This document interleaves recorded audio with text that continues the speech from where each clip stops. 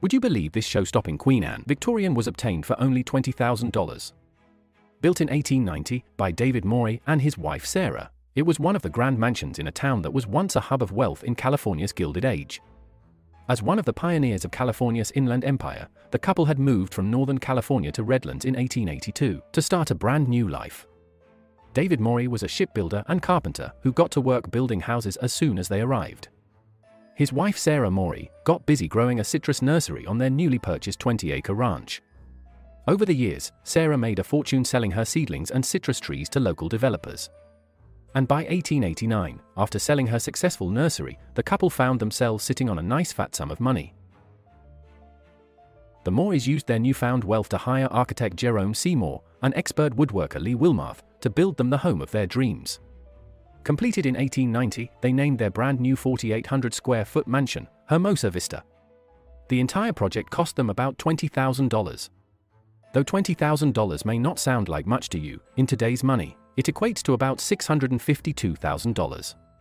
The 3-story tall home with its unique onion dome featured 5 bedrooms, 4 bathrooms, intricate carvings, gorgeous spindle work, arched doorways, beveled Belgium glass in the downstairs windows, and stained glass transoms.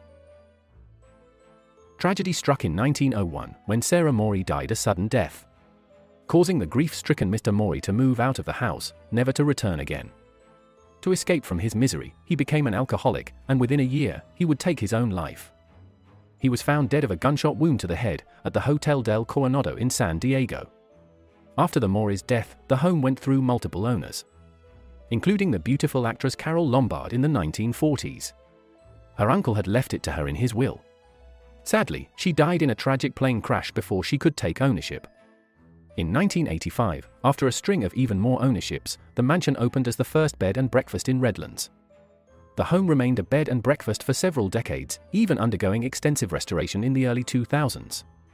After even more owners, spending time in foreclosure, and then some more time on the market, the Morey mansion most recently sold for $850,000. That was back in 2014, and so far so good, it has yet to change hands. No longer a bed and breakfast, today, it is a private residence. But rumor has it that the ghost of Sarah Morey and some other boisterous characters still linger in the house. Throughout the years, there have been reports from former guests about a little girl who laughs while running down the halls late at night.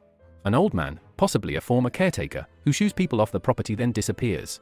Doors opening and closing on their own. Doorknobs rattling. And mysterious orbs.